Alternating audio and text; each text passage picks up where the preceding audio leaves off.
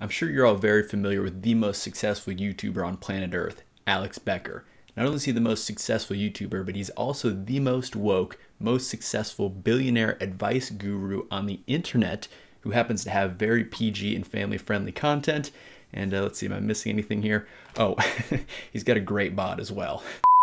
Now, in all seriousness, Alex Becker has some really good content when it comes to business and just general life advice. But why am I talking about him on this channel today? Well, because adding to the whole laundry list of things that he's the best at, he's now the fastest learning and best game developer on the planet. That's right, Alex Becker is now making video games, and in fact, take a look at this one that he just made. It's a clone of the game Doom Eternal, and I think it looks really freaking cool. And not only that, he made this game in about 3 weeks time, and he's only been coding for about a month and a half now. And honestly, just watching some of the gameplay footage of this game, it looks like a really fast-paced, fun-to-play game, and it certainly looks a lot better than the Doom clone that I made a little over a year ago. Although that was more for a tutorial video that I made where I basically show you how to make a full game from start to finish. You can go check it out in the card up above if you do want to watch that video and learn how to make that game yourself. Anyways, I do just want to make this little video talking about, how Alex Becker made this game so quickly and how he learned coding as fast as he did. So he recently put out a video basically explaining his whole process of, how he went from no coding and game development experience at all to making, a really cool and fun looking game in just a matter of weeks. And I don't want to make this video to discourage anyone because, I know a lot of us have maybe been making games longer than just a couple weeks.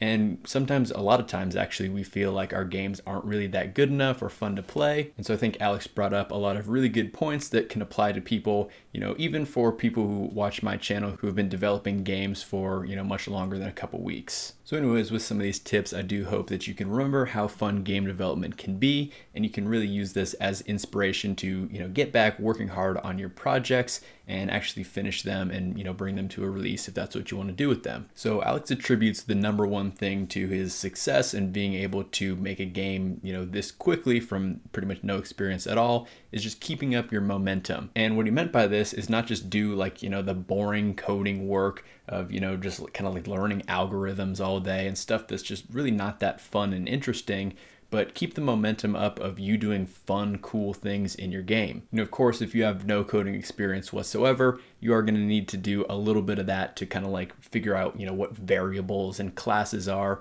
But once you kind of understand the basics of kind of like how to read and structure code, then you want to start getting into, actually following tutorials for types of games that you might want to make. And so for me, the key takeaway here is to get over the boring stuff as soon as possible and then jump into some of the more interesting and exciting things, even if it is a little bit more complicated than you are, comfortable with at that time. That's exactly where you want to be. You want to be, kind of learning things that are a little bit out of kind of your reach, because when you start actually doing those and implementing them, you're going to start to learn and pick up on how those different things work. And as you do this more and more, you're going to get a fundamental understanding of how the types of games that you want to create really work at a core base level. And then when you want to start adding more complex things that maybe the tutorial that you were following didn't necessarily go over, then you're so intimately familiar with the game that you made on a core base level that you can go out and look for more of those,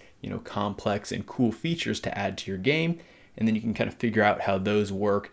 And because again, your game so well, you can easily implement those features on top of your game. And so just looking at some of the gameplay footage from Alex's game that he made, you can see kind of a lot of inspiration that he took from, not only Doom, but other games like Overwatch. And again, because he knew the core base systems of his game so well, he could go out and find, maybe little tutorials or articles or snippets of code here and there for little things that he might want to add into his game. And even if it wasn't a, perfect one-size-fits-all solution that he could drop right into his game, he could basically take that kind of general concept and apply it to his game. And so that kind of leads into some more kind of general advice for programming.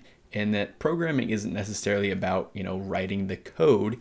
It's really more about problem solving. So even if you have some of these big complex problems or maybe some of these crazy features that you want to add into your game, you can always break these problems down into, smaller and smaller parts until, one giant system has just, a couple moving components. And then you look at one of those individual moving components, you break that down even further until you get to the point where you can write one single line of code.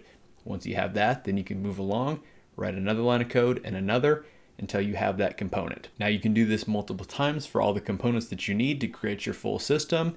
And then you have, this fully working system. This massive problem isn't really so scary when you can just break it down into its simplest pieces where you can write one single line at a time. And again, this kind of brings us back to momentum and just repetition and just continually working on your game, because, the more that you solve these problems, the more you're going to recognize these problems.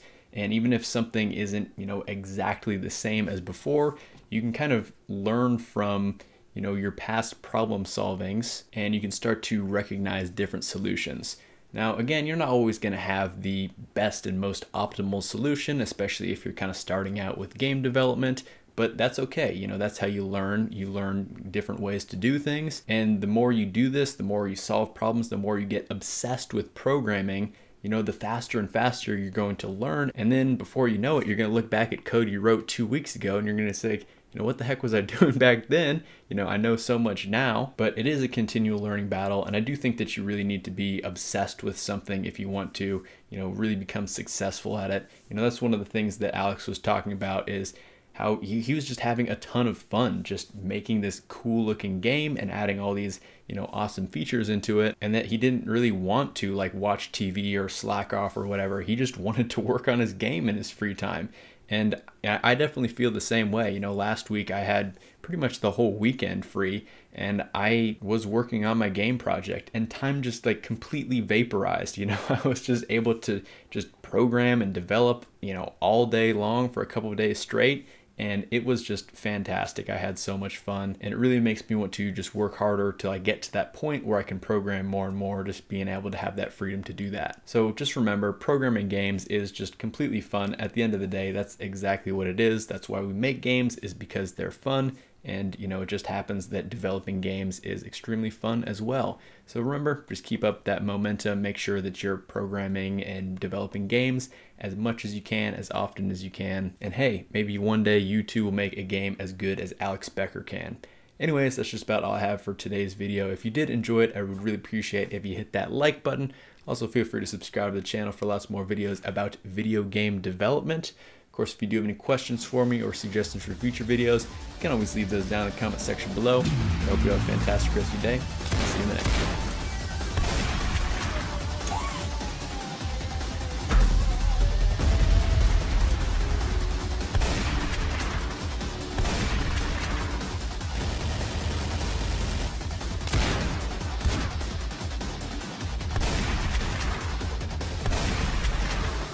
Overdrive engaged.